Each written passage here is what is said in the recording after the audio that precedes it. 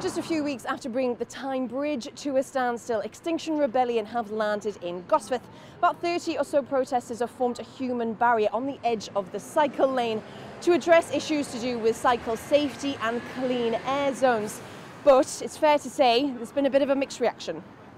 75% of all car journeys are under 5 miles. So 5 miles is a 20 minutes, half-hour cycle ride to get to work in the morning. So if there was safe infrastructure, it's a cultural change. It is. About 100 cyclists die every year on the roads. Now climate activists say it's making people less likely to ditch their cars in favour of greener travel. Especially in cities like Amsterdam and Copenhagen, something like over 50% of journeys are made by bike. And that's something that, if we could do here, it'd be really, really significant in terms of not only making our cities better places, but also in reducing air pollution and carbon emissions. Do you think you're right on the edge of the road here? Is it not a bit dangerous for you to be there, especially with your young son? It does carry some risks, yeah, but that's what we want to point out to people. But yeah, indeed, this is what cyclists have to put up with all the time.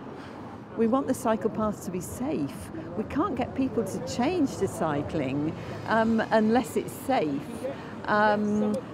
Unfortunately, we've had a lot of sort of shakes of the head from buses, but I don't think they really understand the message that, in fact, we're fine with buses, especially, of course, if they're electric, but we cannot go on like this with the amount of air pollution that you can taste when you're standing here. Newcastle City Council says it's already declared a climate emergency and will be announcing more initiatives around the issue shortly. But this won't be the last time we see Extinction Rebellion. Sophie Halsey in Gosforth.